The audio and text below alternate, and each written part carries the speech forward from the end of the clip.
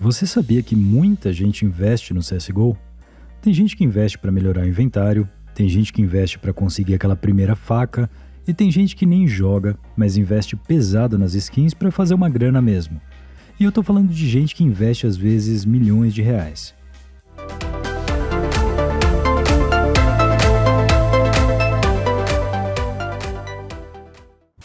O mercado da Steam dá muitas oportunidades, mas para investir você tem que ter uma ideia do que está fazendo e quais tipos de investimentos existem. Eu pretendo explicar nesse vídeo alguns tipos de investimento e fazer uma espécie de série falando sobre cada um deles.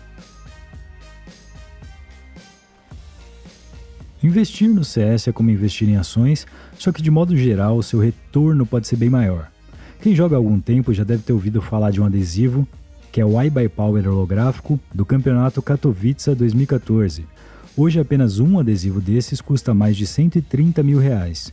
Mas a cápsula onde você tem a oportunidade de pegar esse adesivo, lá em 2014, custava a mesma coisa das cápsulas de campeonatos que a gente tem nos dias de hoje.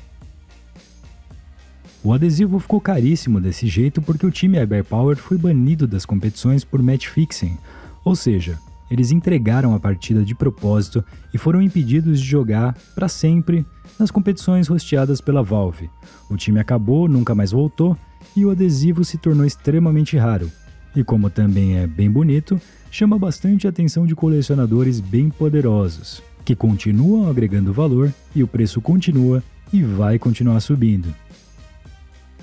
Dá para imaginar, né? Se você tivesse comprado 10 lá em 2014 e tivesse esquecido eles na sua conta por 7 anos, hoje você seria milionário.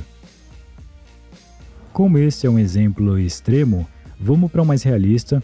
Se a gente pegar uma arma como essa Desert Esmeralda nova de fábrica, da Operação Teia Fragmentada, que foi um evento que aconteceu no finalzinho de 2019, a gente pode notar que você poderia ter comprado uma por mais ou menos R$70. Menos de 2 anos depois, ela custa em média R$1.000 a R$1.100 no mercado da Steam. Esse é um dos tipos de investimento, nos eventos do CS, que nós chamamos de operações. Nas operações nós temos vários tipos de investimento, porque a operação dura apenas um certo tempo, e todos os itens que vieram desse evento só vão ficar disponíveis durante a operação. Depois acabam ficando raros e vão ficando cada vez mais raros. E eu vou explicar nesse vídeo o porquê disso. As caixas da operação, os adesivos da operação e etc. Por que essa Desert Esmeralda valorizou tanto? Porque depois da operação não há outro jeito de conseguir uma igual. Ela não dropa no jogo e também não dá para conseguir em caixas. Na verdade só tem um jeito. Mas esse é um dos fenômenos que acontecem e faz com que as armas das operações fiquem tão caras com o tempo. O único jeito de conseguir essas armas da operação passada no jogo agora é com os contratos de troca, que existem dentro do próprio CSGO, que é onde você coloca 10 armas de uma classe inferior para ter a chance de conseguir pegar uma arma de uma classe superior. Para vocês entenderem mesmo por que essas armas valorizam tanto, eu preciso explicar grosso modo como os contratos funcionam. Essa Desert Esmeralda é da coleção nórdica, e ela é da classe restrita, roxinha. Para ter certeza que eu pegaria uma arma dessa mesma coleção nórdica em um contrato de troca, com 100% de chance, eu precisaria usar 10 armas da classe inferior, que são as Mil-Spec, essas azuis. Pode ser qualquer uma, a CZ, a XM, a Scar ou a Mac-10, qualquer Mil-Spec. Mesmo assim, como eu tenho 3 armas roxas na coleção, a AUG, a Desert e a P90, eu teria apenas 1/3 de chance de pegar a Desert no contrato.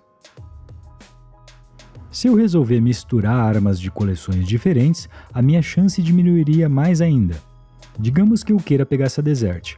Se eu fizer um contrato com 5 armas azuis da coleção nórdica e 5 armas azuis de outra coleção da operação, como por exemplo a coleção Sanmark, agora a chance de eu conseguir a Desert é de apenas 16,67%. Porque eu tenho 3 armas roxas em uma coleção e 3 armas roxas em outra coleção.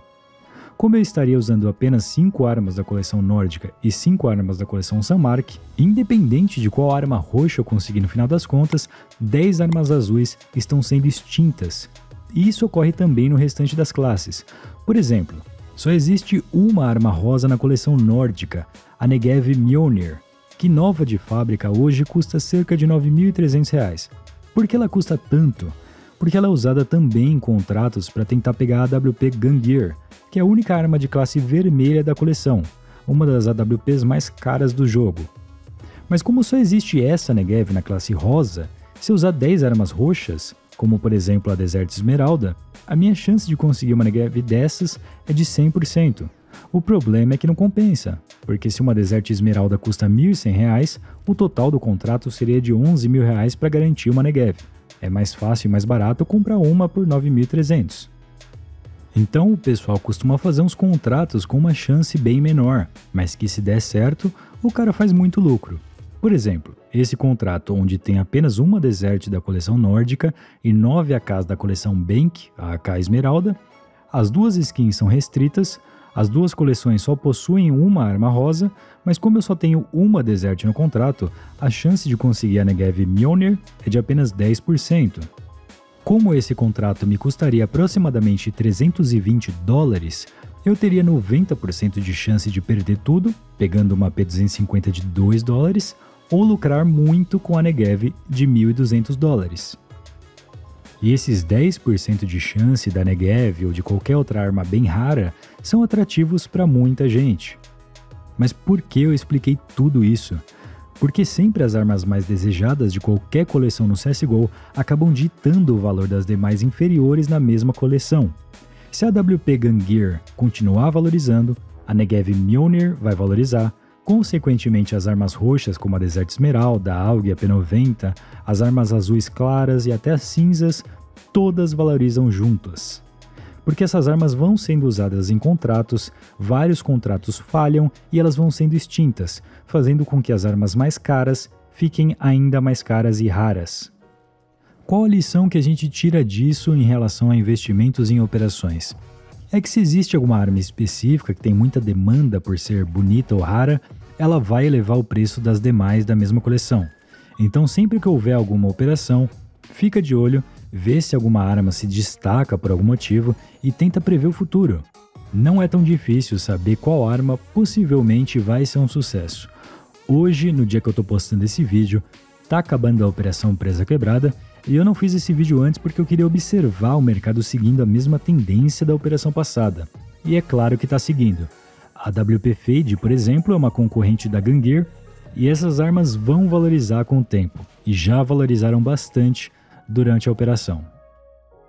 Eu acho que não vai valorizar tanto como as armas da operação passada, porque nessa operação tem muito mais jogadores ativos, portanto existem muito mais armas dessa operação do que existiram na operação passada.